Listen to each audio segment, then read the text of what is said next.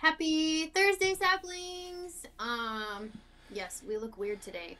Andy's got a weird head contraption, and I'm in a box. But we have a lot more of Acts 8 here, and Philip and Ethiopian or eunuch to discuss because we only got one whole verse. So we talked about angels last week, right? Because the angel of the Lord came to Philip. So, what are we going to talk about this week, Andy? I don't You're know. gonna say I'm gonna hi? read it. Hello, saplings. What a weird day today is. All right, where do you want me to read? You better just start at 26 again. And just read till you tell me to stop. That's what we normally do. Okay. All right, saplings, Acts 8:26. And the angel of the Lord spake unto Philip, saying, Arise, and go toward the south unto the way that goeth down from Jerusalem unto Gaza, which is desert. Okay, can we stop And he there? arose and went. Can We stop already there? did this. No, we didn't. We only got to the first part of the verse. Can we stop for a second? Oh my gosh. These poor saplings. Yeah. Hey, where was the eunuch? Where does it say he was? Gaza? No? Right. Ethiopia? But where? Where does it says? It says something about Gaza right there, right? This is a what? Desert. It's a desert place, right? So you and I have talked with our saplings before about this whole idea of the wilderness experience, right? A desert experience, someplace out there where God is training us, He's teaching us, we're supposed to be learning, right? But a lot of Right. times, that learning experience involves having to have some insight from other people, right? So it doesn't matter if it's our books, it doesn't matter if it's the Word of God, which ought to be the foundation anyway, or it's Right. voices that God brings in. It's funny how this is a desert place, right? This is a place where this guy is being brought up, taught up, and he's going to be sent out, right? To What are you getting at, Andy? I'm asking you actually. Expound What's the upon question? that. Yeah, the question is, why does it have to be a desert place, Summer? Because sometimes you need to limit your distractions. So if you would have let me read, then our saplings would know that he was studying, he was reading the Word of God. Yeah. And he was just stuck. Mm-hmm. You know, like he couldn't fully understand it because he didn't have anyone to teach him. And sometimes that just happens. You know, like we Yeah. pray. We always, we tell you saplings to pray before you read and ask the Holy Spirit to reveal everything to you, and He does. But we all also have callings and jobs to do with other people. So Mm. often you need a partner. You need someone to show up and help. Yeah, isn't that amazing that while we're in our wilderness, God took a high, influential, important man who had a great ministry, right? Was doing great things. And God said, you need to cue into this guy. God does that same exact thing, only sometimes it's through the Bible, right? We key into a Bible character, we key into a story, we key into something there. And then sometimes it happens, we get keyed into a book, right? An author, God send us some insight, right? He says, hey, listen, for your wilderness experience, I need you to team up with this guy, this thought process, this. And then every once in a while, he'll send us some filler stuff in with that, right? Like somebody out of the blue sends us a text, a message, a phone call, something that says, hey, you need to check out this.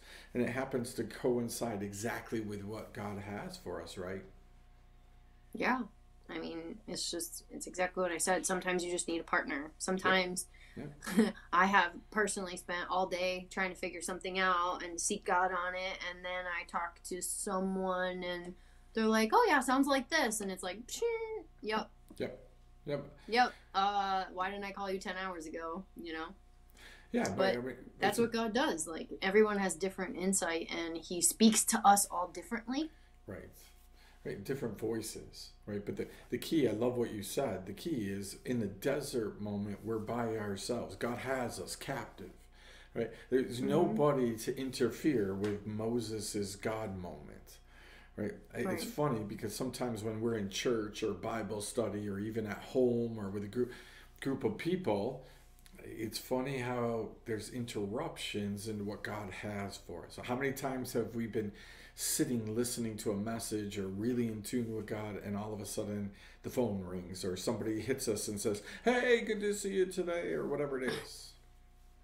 Yeah, and we even just talked about, like times that like I've gotten stuck like with the Holy Spirit and I'm around other people and I'm like, like shh, just like be quiet because it's just it can quench the spirit and it can make it really hard to listen Yeah, yep. I think that and like be in the we say be where you're supposed to be, but it's yeah. also like spiritually be where you're supposed to be and mentally be where you're supposed to be and like all those things. It's not just like physically. Yeah, well, it's be where you're supposed to be and be open and ready and listen for what God has for you, right? So I Right. mean, I don't think I'm guessing that this eunuch guy is sitting studying and didn't expect in the desert to have some guy all of a sudden appear out of nowhere, which is, kind of what the story It's implies. like the old school text message. Yeah, yep, yep. And that, what do you do with that? Right, like all of a sudden there's a guy You here. listen, you pay attention, you hearken. Really? Sounds like good seeds right there. So are you going to keep reading, or I've been waiting for you to keep reading? Yeah, sure. Yeah, I don't know how much you want to do for these saplings. All right. He arose and went, and behold, a man of Ethiopia, a eunuch of great authority under Candace, queen of the Ethiopians, who had the charge of all her treasure, and had come to Jerusalem for to worship, was returning and sitting in his chariot, reading Isaiah the prophet. Then the Spirit said unto Philip, Go near and join thyself to this chariot. And Philip ran thither to him, and heard him read the prophet Isaiah, and said, Do you understand what you read? Okay, And good. he said, How can I, except some man should guide me? And he desired Philip that he would come and sit with him. Did you The look at the? place of scripture where he read was this: He was led as a sheep to the slaughter, and like a lamb dumb before his shearer, Yeah. so opened he not his mouth. In his humiliation his judgment was taken away, and who shall declare his generation? For his life is taken from the earth. And the eunuch answered Philip and said, I pray thee, of whom speaketh the prophet this? Of himself or of some other man? Then Philip opened his mouth and began at the same scripture and preached unto him Jesus. As they went on their way, they came unto a certain water, and the eunuch said, See, here is water. What doth hinder me to be baptized? And Philip said, If thou believest with all thy heart, thou mayest. And he answered and said, I believe that Jesus Christ is the Son of God. And he commanded the chariot to stand still, and they went down both to the water, both Philip and the eunuch, and he baptized him. When they were to come up out of the water, the Spirit of the Lord caught away Philip, that the eunuch saw him no more, and he went on his way rejoicing. But Philip was found at Azotus, and passing through, he preached in all the cities till he came to Caesarea. So you look at that story, right, and you Pretty see cool.